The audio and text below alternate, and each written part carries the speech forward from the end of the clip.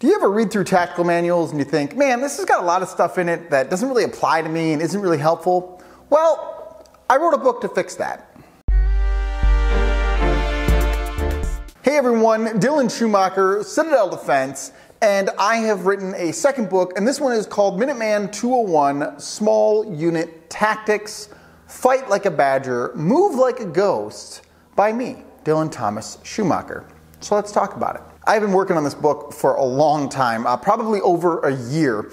And I wrote this book because over the years, as I have taken lots of classes and read tons of books, I have reached this point where I'm like, look, someone needs to write a manual that explains all the tactics stuff without assuming that I'm part of the big army, right? Every tactics book I've ever read so far, with maybe the exception of one that I can think of, that's a maybe, has started with the presupposition that I belong to big army, right? Because after all, who else needs tactics books?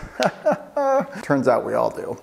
So if it's just you and your boys, what tactics do you really need? What tactics are you going to use? What are you going to do? Because you don't have all the fun toys, right? You don't have the Apache attack helicopters and the M1 Abrams tanks and the Bradley assault vehicles and the helicopters to drop you off and pick you up and the cool boats that come in with the 50 cals in front, right? Like you don't have any of that. You don't even have full auto machine guns and 40mm grenade launchers, right?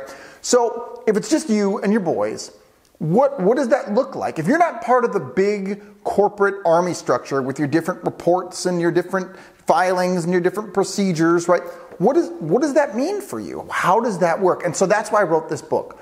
What do you, as the everyday American person, need to know in order to function and fight effectively as a team? So I cut out a lot of the fluff that I was reading and stuff that I would just skip, right, when I was reading.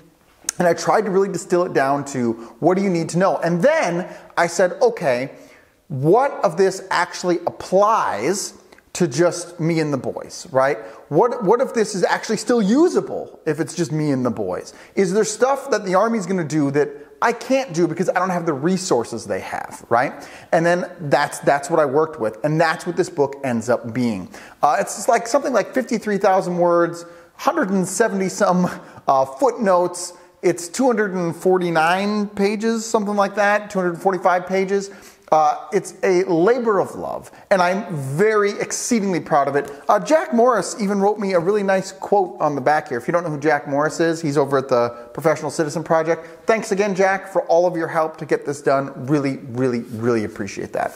So, I am exceedingly proud of this book. I hope that you find it extremely helpful and that you as an everyday person can pick up this book and you can read it and you can say, this is what I need to know, this is what I can do. You can start training with your boys right now and you can get to a place of proficiency and help so that if things ever go bad, you'll be ready.